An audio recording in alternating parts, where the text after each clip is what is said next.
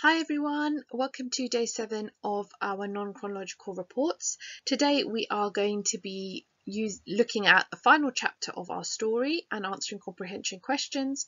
We are also going to be writing our conclusion and assessing our writing. So please could you go and grab all of these things that you need, and I really would like to see your energy and concentration during this lesson, and I would love to see lots more of you submitting your work and sending it in to me as well. So pause the video here while you go and grab those few things.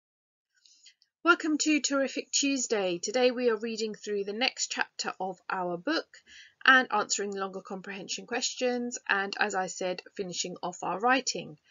I want to end our unit with a quote from Winston Churchill. Never, never, never give up.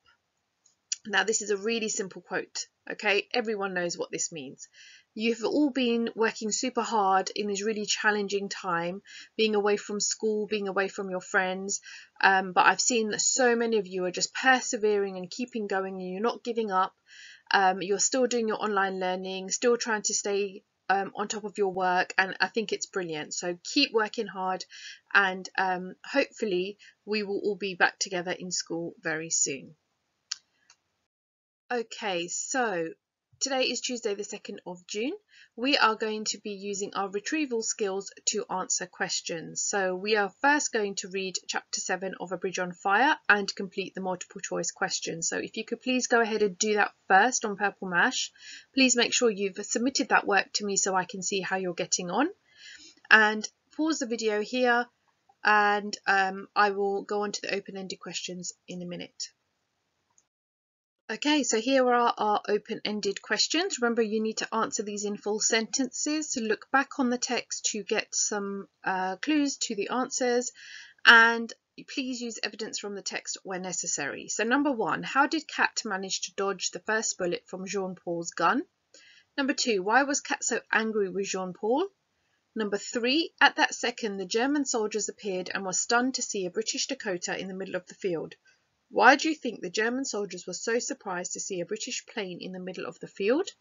Number 4, for the rest of the flight home, Kat answered a series of Ota's detailed questions about her time on the ground. He made copious notes, and by the time this process had finished, the plane was touching down at a military airbase. Why do you think Ota needed to know every single detail about Kat's time on the ground? And lastly, what do you think went through Kat's mind as she sat down next to Winston Churchill? So I want you to answer those questions. Pause the video here, and please submit your work to me at the Year 6 email address. We will go through the answers shortly. Okay, so here are our answers. So number 1, Kat managed to dodge the bullet by throwing herself rightwards and rolled over the ground.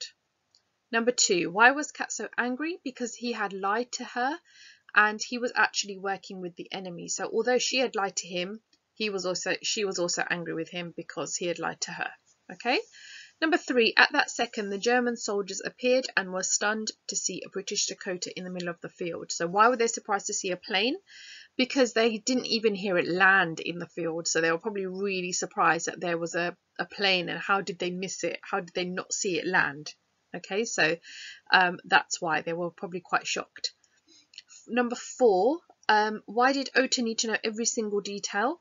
Well, he had to because he was in charge of the mission and he had to report back, and any information that Kat had would help him for his plans for the next attack, or the plans that they had in place to win against the Germans. So it was really important that he had as much information as possible. And number 5, what do you think went through Kat's mind? So this is about what you think, but I think she might have been completely shocked and in disbelief, and probably felt a bit of pride too that she was able to be part of such an important mission, and that the Prime Minister of the UK actually wanted to speak to her. Okay, pause the video here and correct your work, please. You can send the work to the Year 6 email address. I will love to see it. Okay, so today we are going to be assessing a piece of writing, so that is your LI. So for our final lesson, we are going to be finishing off our writing of our non-chronological reports and then assessing our work. So I'm going to go through the conclusion of the report with you. And remember, the conclusion is important as it is a summary of the information that you have sent or created in the report. Okay. And on the next slide, I'm going to show you my example, and then we can assess our writing as well. So please pause and write the LI and the date in your book before moving on. Okay, so here is an example of a conclusion that I have written. It is clear that World War II was one of the most horrific and devastating events to take place on our planet. Not only did millions of people lose their lives, there was also a huge shift in the relationships between other countries. The soldiers who gave their life for us are remembered every year during Remembrance Sunday, and their stories of bravery will live on forever.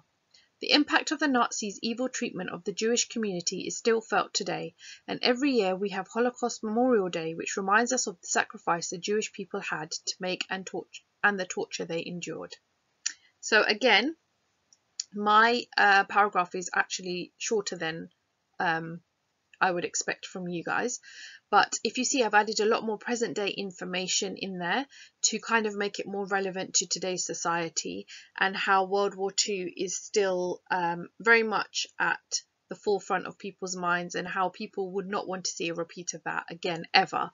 So please add some more summary of your report in there and then try and relate it to the more present day. So you can pause the video here. You can use my conclusion to give you an idea, but please do not copy everything. But I'm happy for you to copy the information about Remembrance Sunday and Holocaust Memorial Day if you want to add that into your conclusion. That is absolutely fine.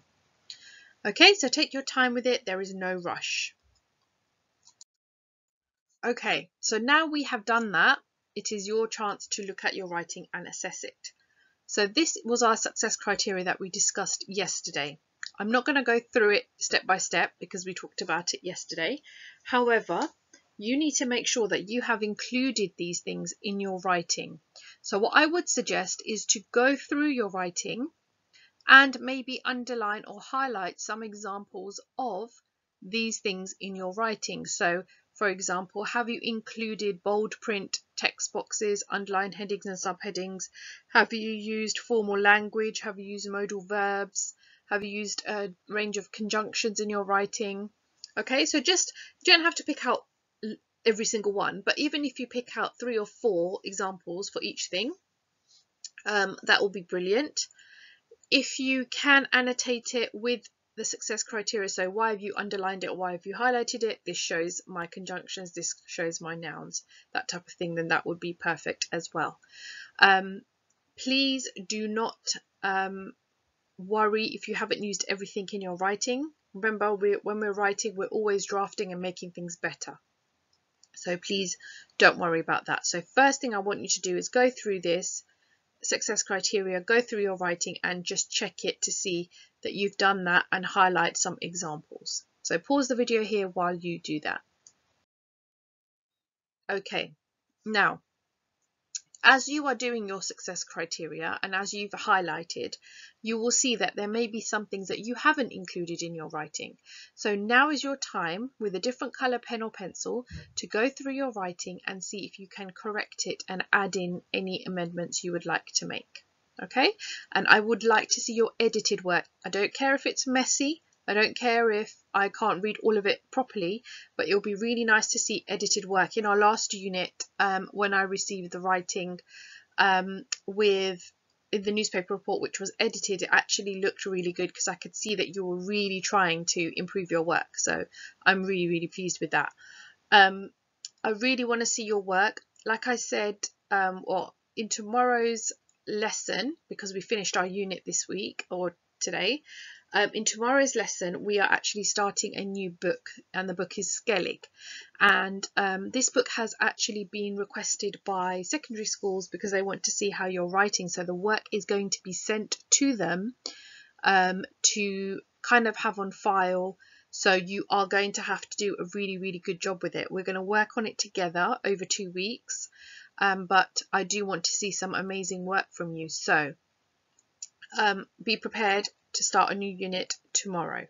Okay, so for today, Please do this work, edit it, improve it, and then please send it to me so I can see how you're getting on. Okay, I will see you tomorrow.